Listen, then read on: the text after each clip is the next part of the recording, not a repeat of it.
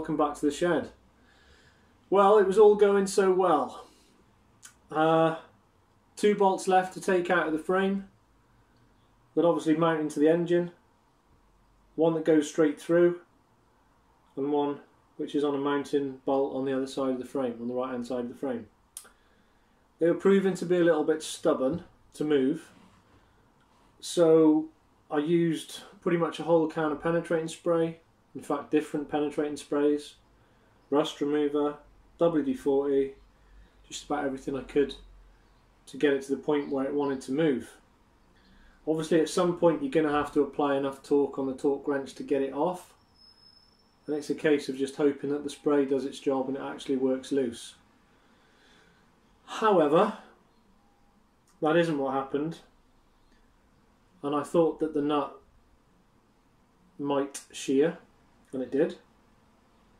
So now I'm left with a bolt inside the frame. But we're not going to worry about that for the minute, we're going to remain positive. So there's 2 bolts left to take out still, proving to be a little bit tricky. So we'll have a look at the damage, we'll see what's been done, or rather than look at the damage, we'll look at what's been achieved so far.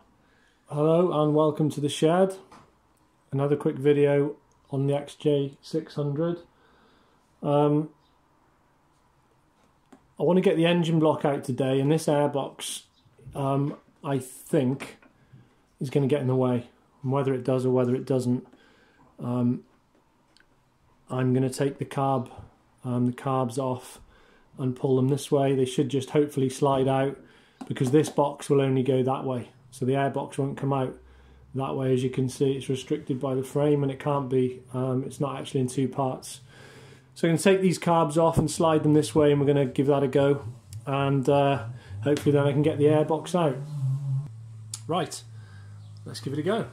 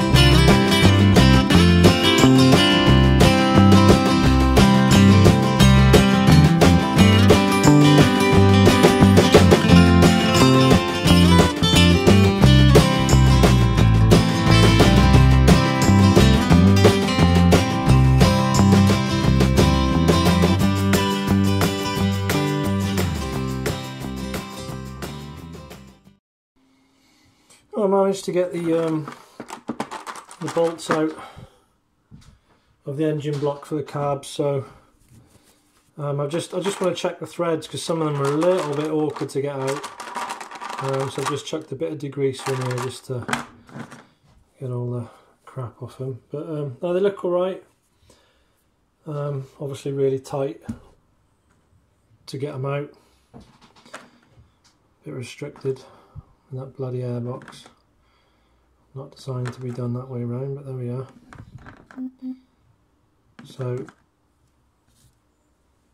we'll have a look at these quick before I can have a sandwich and a beer before I carry on. Let's have a look. So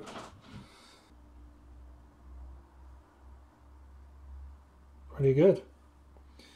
Don't need to check them all on the camera for you, but they look alright. Not too bad at all.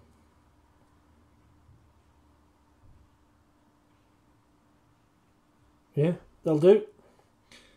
As I say, I was a bit worried because one or two of them felt like they were cross-threaded a bit, but no, happy days. Okay, so all the bolts are now out of the carbs. I'm going to try and pull the carbs this way. It's just so I can get the airbox out. It was an absolute nightmare getting them bolts out. Just because of how difficult it is, as I'm sure a lot of you know, getting in there and getting them out. So let's give it a go and see how we get on.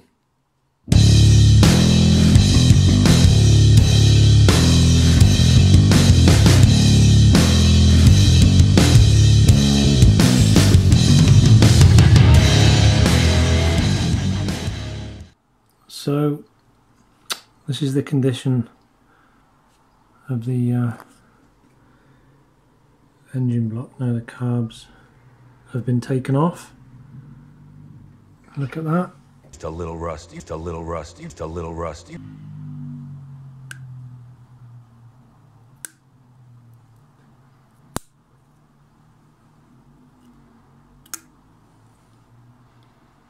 Nice. Let's have a look at the carbs.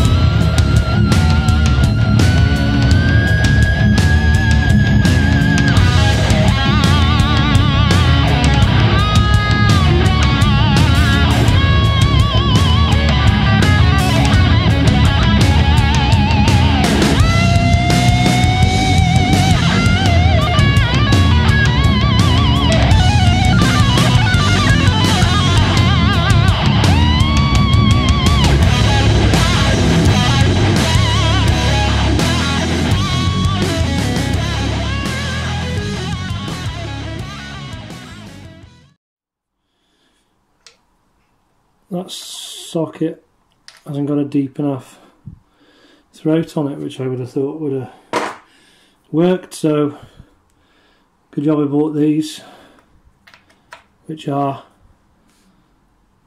ideal specifically for motorbike. Do you know what, they were really cheap as well off eBay. You get a set of from 10mm up to 32mm. Can't remember what they were called now, but I might put the link in the description because they are absolutely ideal.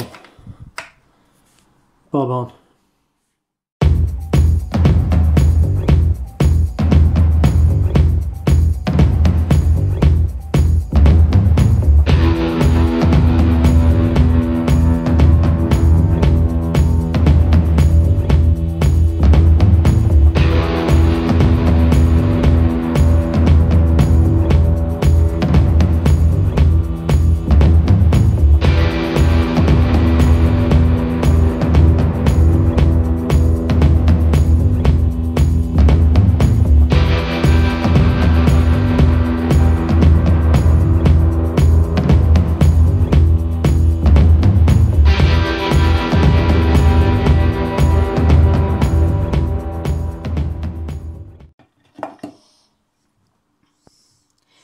chain grease and dirt and road.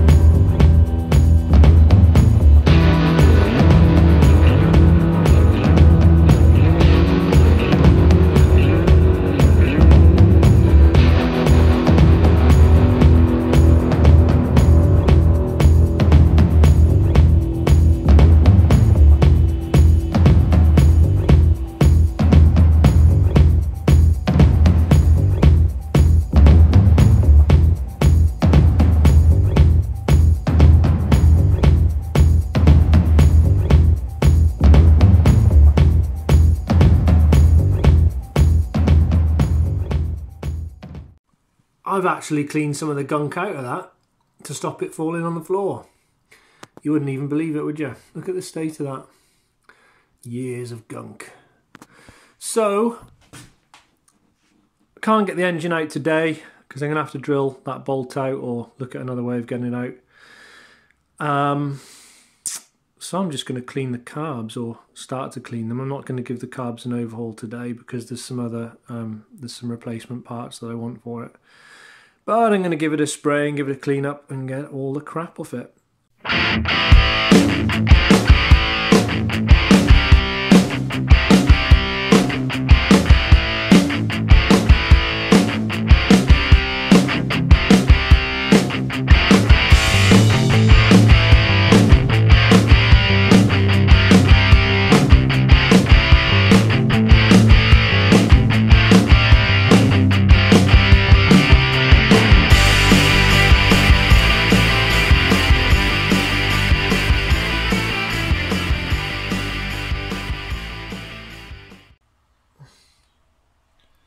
Okay, so I'm going to use just one of these. I suppose it's like a little decorator's scraper, or it's just a Stanley blade.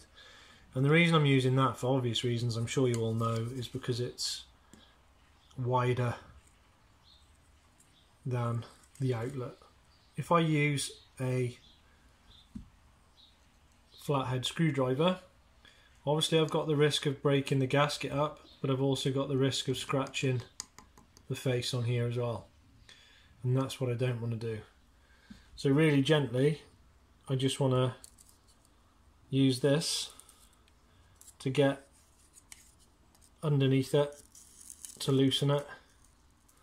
And that way, because it's flat, I'm not scraping or interfering with any other part.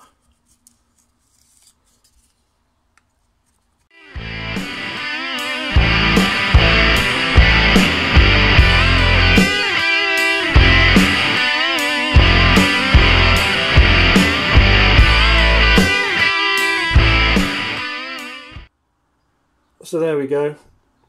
I was talking about fatigue and shear stress and all the rest of it in the video, so that's lovely. Just focus. So that's the sheared nut. So that's the bottom of the frame.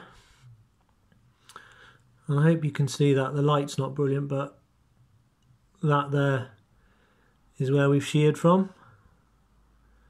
So that's going to be interesting over the next few days.